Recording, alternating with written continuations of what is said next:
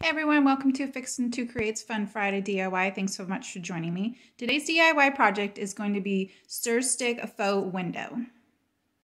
The items you're going to need are stir sticks from Lowe's or Home Depot, there's a couple different sizes, hot glue, paint, ribbon if you choose to use a bow, and embellishments. This is great for Christmas and every day. Today I'm going to be using an everyday sunflower look for a bright and cheery summer look. There's two different sizes of stir sticks, a 1 gallon and 5 gallon. I'm going to be using a 5 gallon because my embellishments are so much larger. Here's the basic layout in its raw form.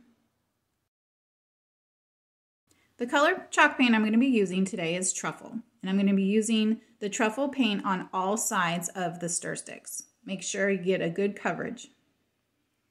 Here I'm just waiting for them to dry before I go ahead and do the next step.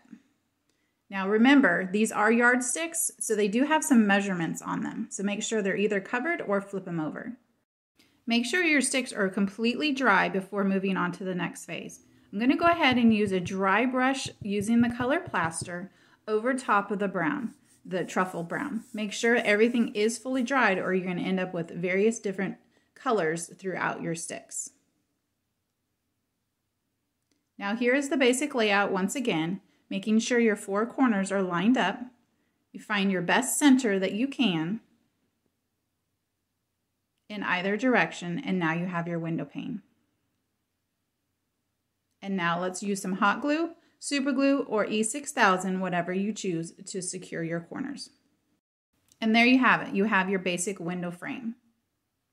And time for the embellishments. So here I went ahead and cut the stems off to make a short little decorative corner, hot glued each piece, now they are matching, and then moved on to my bow. Now using this denim blue sunflower ribbon, I want to go ahead and make a 3-layer bow. So I measured off and twisted about 4-inch bows on either side, making sure I twist in the middle, that way my pattern stays up front. Did that repeated 3 times on either side, cutting about that 4-inch piece to make my center bow as well. Securing everything together with a pipe cleaner, or you can use a zip tie. And there you have it, all fluffed out, in time for some tails.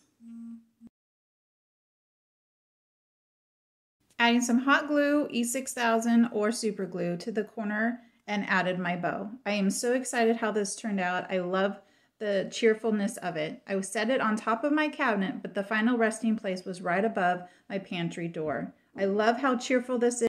As you walk into my kitchen, it really brightens up the room. Thanks so much for joining Fixin' to Create's Fun Friday DIY. I hope you enjoyed it. I'll see you soon. Bye.